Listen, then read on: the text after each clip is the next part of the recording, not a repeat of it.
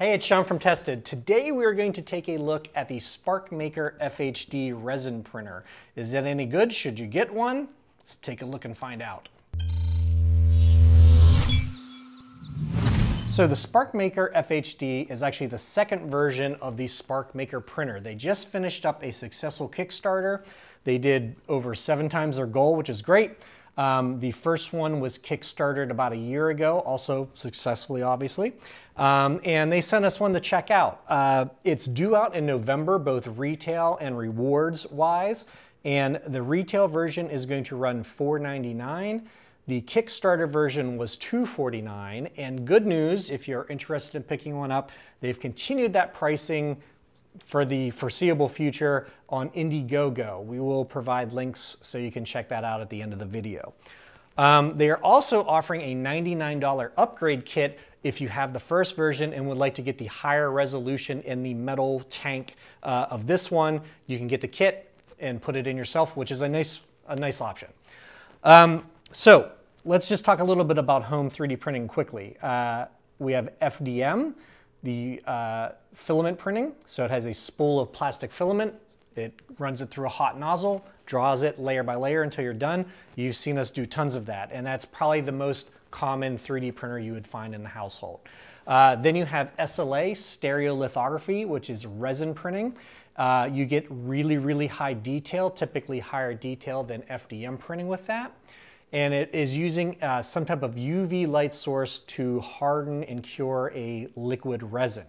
It typically has the print hanging from some type of platform that dips into the liquid resin tank. There is some kind of peel mechanism that will remove the print from the bottom of the print bed and raise and lower it back down into the liquid to do the next layer.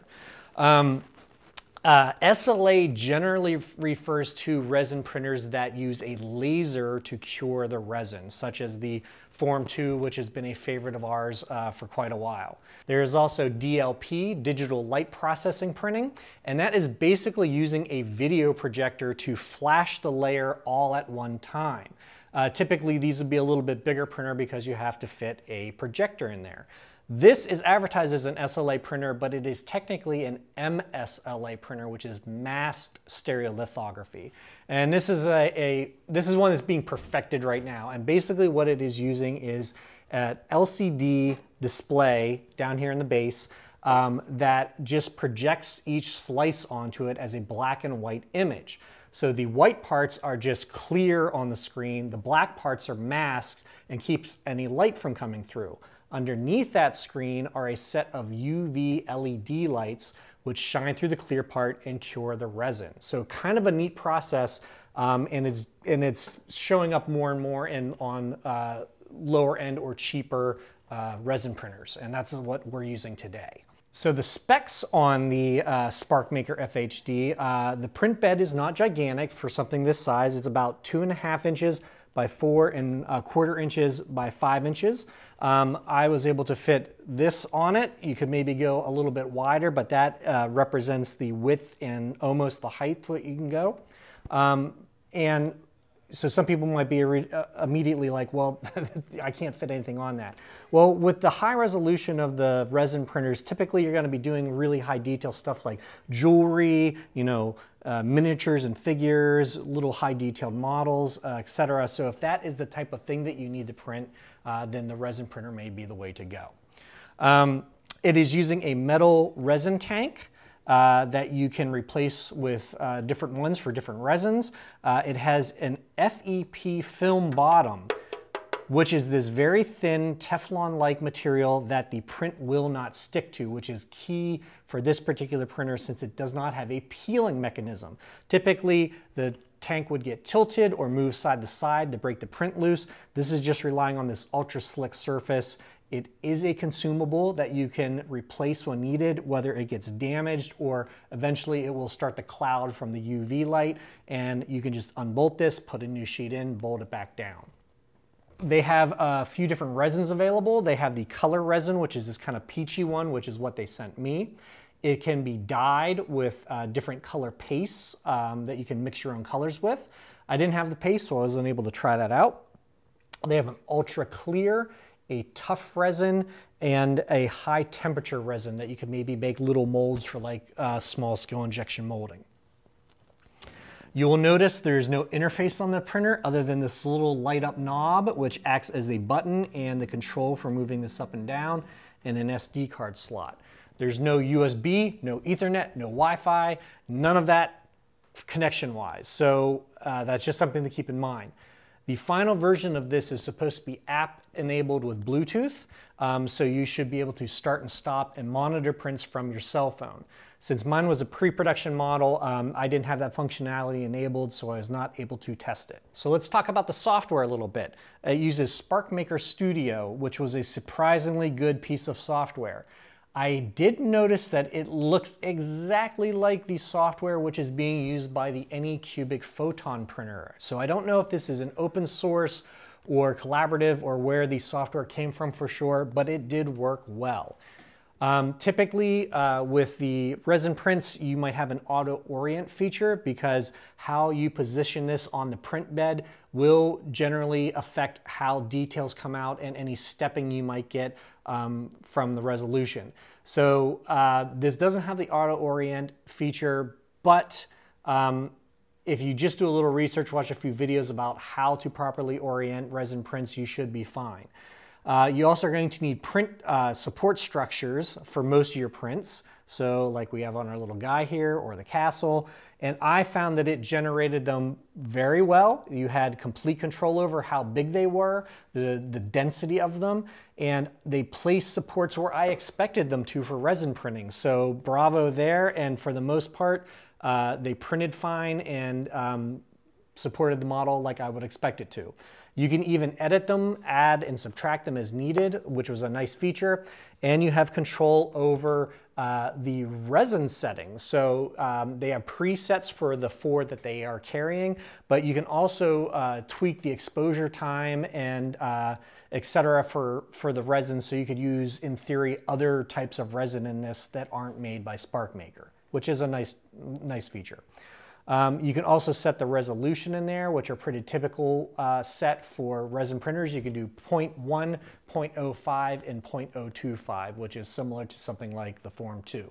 So that is just how thick each layer will be. I printed all of this stuff at 0.05, which is generally my go-to, and I did a few tests at 0.025, and generally they turned out great. When you slice the models, what it is doing is it outputs a giant folder of image files, PNG files, and they're just black and white images, kind of looks like an MRI, which represents the cross-section of the model and what it needs to expose for each layer. And generally, it did it fairly quickly as well. Even when I was getting into like the 2000 range for layers, it didn't take too long. Which brings us to the prints. How were the prints? The prints were great. I was really impressed. I have some Form 2 ones that I did as a comparison, and I gotta say the detail on the SparkMaker FHD turned out really well. If we look at as far as the layers, like something like the tentacles on the scuttlefish here, they look great. I can see very few layer lines, and I did notice that I get some stepping here on the curved body. And if you look at the scuttlefish from the Form 2, you'll notice we don't have any stepping in that same location or on the belly like we do on the SparkMaker prints. Part of that is the pixels. So even at, this is using a 1080 LCD screen, and which is going to be a pretty fine pixel, but you have to think that you have certain restrictions when you have to draw with square pixels. So think about making a circle out of Lego. Even if you make it a pretty big circle, you're still drawing that circle out of square blocks, so you're going to get some stepping involved. When you're using a laser, even if you took like one of those blocks and you turned it into a pen and you drew that same circle with that pen, you're going to get a nice smooth one. It might be a thicker line, but it's going to be smooth with no stepping. So that's what you run into when you are doing the screen technology printing, that you're going to suffer somewhat from the pixels no matter what. You could overcome some of this by how you orient the model, and like you can kind of cheat it a little bit to try to get rid of those, but you're mainly going to notice it on curved surfaces, such as this little test print that I did that are a series of spheres, and I did one at 0.05 and 0.025. And you'll notice on the 0.025, the layers this way, you don't notice that much, but you'll notice some stepping on the front of these, which didn't really go away from resolution to resolution, and that is a artifact of the pixels of the screen. So just keep that in mind. It is part of the function of the screen. I did some really fine detail stuff like this little rook, which is a standard resin test. It turned out great. It had a little tiny problem with the little filament inside, but I'm not too surprised by that because it's super, super fine. Our castle, which was my big print to take up the entire print bed, also turned out really well. The supports worked great. It did the hollow for the most part. There's some breakage on the little towers here, but that is due to the super, super fine detail, which I knew it would have trouble resolving. The Form 2 would have trouble resolving that as well, so that is not surprising. You will notice that it does have some stepping on the face of the castle. And once again, that is just the nature of the screen and the pixels involved. If I were able to do this straight up and down, that would have minimized this, but I had to tilt this a little bit to fit it on the print bed. You'll notice this guy, which is my, it's technically a failed print because I ran out of resin. So the first time I did this, I just left it solid because the model was solid. And I walked away from this. It was a 15-hour print, and it got this far and ran out of resin in the tank because the tank isn't real big and there's no sensor to tell you you're out of resin. The second version, I hollowed it out and it printed the entire thing with what was in the vat with some left over. I probably could have done another one of these or maybe half of one. So just keep in mind if you have bigger solid objects, you may have to monitor a little bit. Okay, so prints, great. The print time on this, that's an interesting question. It's not the speediest printer. So let's say our little assassin guy, he took 8.5 hours. So this is him with his supports. On the Form 2, the same little guy took about 3.25 hours. The Scuttlefish, which is another one of my favorites to print, this took 14.5 hours on the SparkMaker, and it took 6.5 on the Form 2. And finally, the Castle, this ran 15.5 hours, and this is hollowed out, and it took about 10 on the Form 2. So there's some comparisons for you print-wise. Okay, the good. Decent software. I was pleasantly surprised by that. It gave you a fair amount of control over all of the details of your print. Good.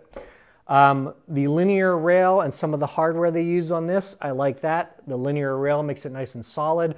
I found that the build plate was relatively solid and didn't move around much. And the metal vats, which are an upgrade from the old plastic ones from version 1, are a welcome change. Prints, great. I had no print failures. We already went over the detail of them. They turned out really, really well. I was pleasantly surprised. I like that they had the extra tanks available because if you are going to use the different resins that they offer, you want a dedicated tank per resin. You do not want to have to try to clean this out every time and get every little nook and cranny clean to get the old resin out. I like that the FEP film is replaceable and they will be selling replacement sheets on their website. The bad. All right.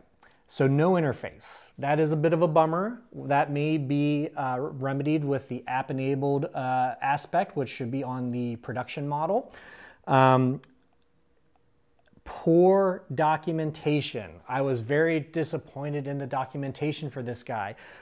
Case in point, I got this hooked up, started it up no problem, leveled the print bed. I could not get it to print. I'd hit go and I'd just get a mysterious flashing ring, which I had no idea what it meant.